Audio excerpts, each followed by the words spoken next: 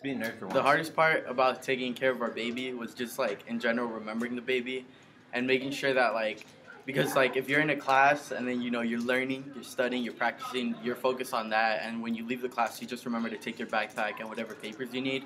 So usually like there's times where I would forget the baby for like half a second, but I would turn back and save the day. So I mean we would always like thankfully nothing ever happened where we really left the baby for a long time. But yeah, other than that, just making sure that nobody messed with the baby because I don't know, a lot of people wanted to mess with it, and keeping it intact, like making sure that it didn't fall or anything happened to it because then it would have holes in it and the baby would die. But yeah, pretty much just remembering the baby. I think another thing that was really difficult to do with a baby was treating it like it was an actual baby when in reality, like, it was just a sack of sugar.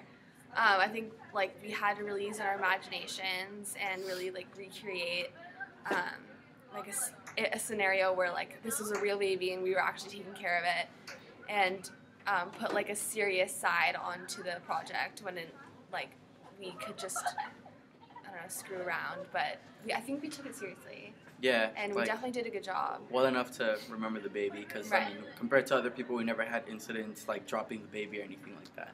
Mm-hmm. We kept it in good shape, made sure to take care of it, and remembered it. Yeah, that's pretty much it. For this project, I think that our personalities worked pretty well together because in general, we already knew each other before the project, so it wasn't like starting off. It wasn't awkward. Like already, we could text each other, whatever. We knew there wasn't any conflict in schedules, like when we would take care of the baby, because she had a different schedule than I did. So the weekend that I would take, she knew that she was gonna be able to take the next one, and yeah, like there wasn't really any real conflict between that. We never really fought either. Like we always kind of we always like clashed well together with our personalities. Like we never really had any like, difficulties or arguments. I don't know, it was fun. Like we put a fun side to it. Or put a fun side. Okay, we yeah, made but a fun side. yeah, like it wasn't boring or whatever. Like we tried to at least have fun with the project, right. But at the same time, we took it seriously. So there wasn't. So, yeah, we didn't argue about like none of us, neither of us were like, oh no, I don't want to take care of the baby today, even though I can. So we were both like, I guess, mature about it. We could handle taking care of the baby whenever it was needed, and like just bringing our carriers every day that we needed to bring them to make sure that the baby was safe and that nobody would try to mess with it or whatever. But in general, I think that we made a pretty good couple for the baby because yeah, we were just like, I don't know, I guess we clicked for this project. One of our weaknesses though for taking care of the baby was that we like, I don't know, it was kind of like remembering it, huh? Yeah, I mean, yeah, but that's like the only thing. So that we had that in common, but like because of that, we just reminded each other like, hey, yeah. Don't remember it. I mean, don't forget it, and yeah, everything worked out. Okay, so with cystic fibrosis, I think that's a pretty like rough disease to deal with, especially when the baby is like a baby, like he's not a teenager or anything, because already a lot of babies like struggle. A lot of them like at night randomly they'll like forget to breathe, and this baby with cystic fibrosis like. We know that's gonna have a lot of chest pain and overall like a lot of coughing and a lot of sickness. So I feel like if it's hard because we would always have to know where our baby is and know what our baby or child in general is doing, because if anything happens, like if our child if she was to stop breathing for some reason, or she would be choking or not getting enough air in, we would have to be able to react, and nobody else would really know how to, because we're the only ones that know like, okay, this is what she has, we could give her medicine or a shot, like whatever is needed. And probably a lot of things that our child wouldn't be able to do is like run a lot, because then like if she would lose her breath, most people just they sit down and then they regenerate their breathing, like they could go back to normal. But for our child, it would be way harder for her to breathe, and I think that she would overall go through a lot of pain. So it would be emotionally rough, because if we're at work or something, we're constantly thinking like we're constantly worried in general that something might happen to her and she won't know how to react, or other people won't know how to react.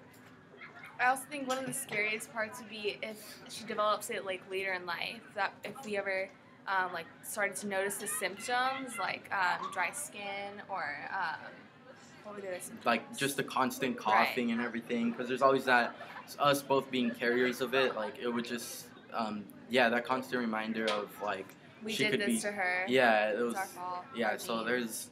there's that side of it also, but just I mean it's just I guess getting used to it, but it would definitely be hard knowing that, you know, she can't really take care of herself at a young age until, you know, maybe she's a teenager and she knows how to react or what to say to people to get their attention. But before that, it's just rough knowing that she could lose her breath any minute and we're not there to help her or any of that. What we can do is just like teach her like what to do in this situation, so she's like prepared and already knows what like how to take care of herself. I think that's the most important thing. It would definitely be hard.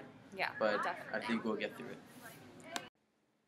Well, before the project, I don't think that I would have been ready to have a baby, and after the project, I still don't think that I'll be like ready to have a baby because I don't know. I guess it just like it's pretty hard to tell because it's a big difference from sugar and an actual baby. But I don't know who would want to have a baby at this age when like you have so many other things to worry about. Like there was no like the baby was nothing but a burden. Like I would just have to carry him all around, and when instead of like I would pick up my papers and then forget the baby, so then I would have to go back and then get the baby.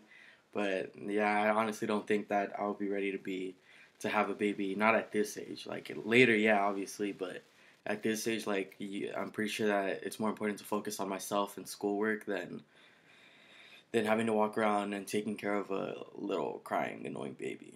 So in general, no, I don't think I would be ready to have a baby.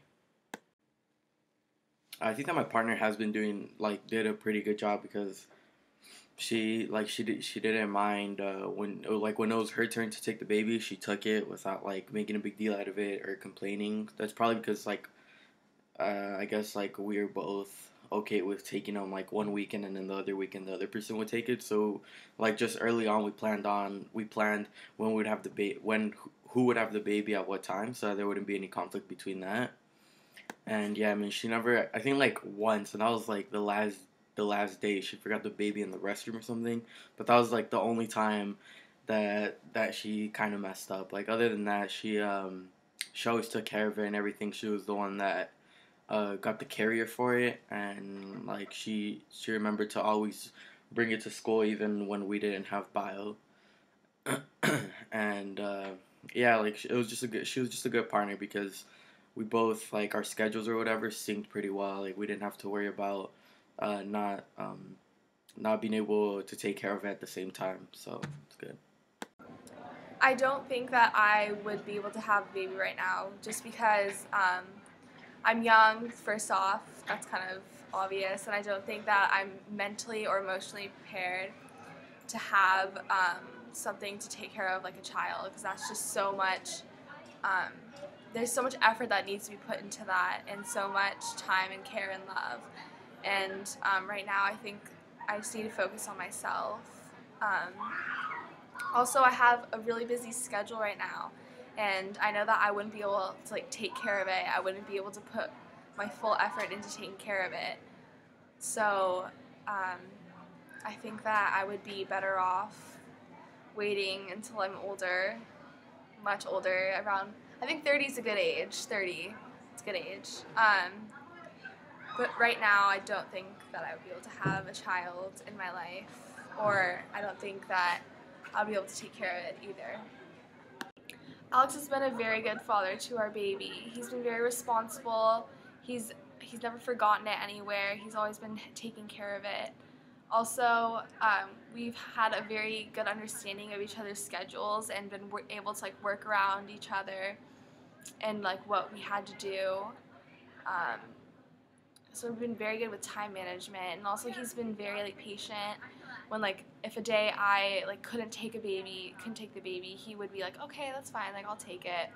And then days that like he couldn't take it, I would be very understanding, be like, okay, I'll take it. He was a really good father because he always like made sure he was carrying it around everywhere, and also like we didn't get into any arguments. He was very like kind, and I don't.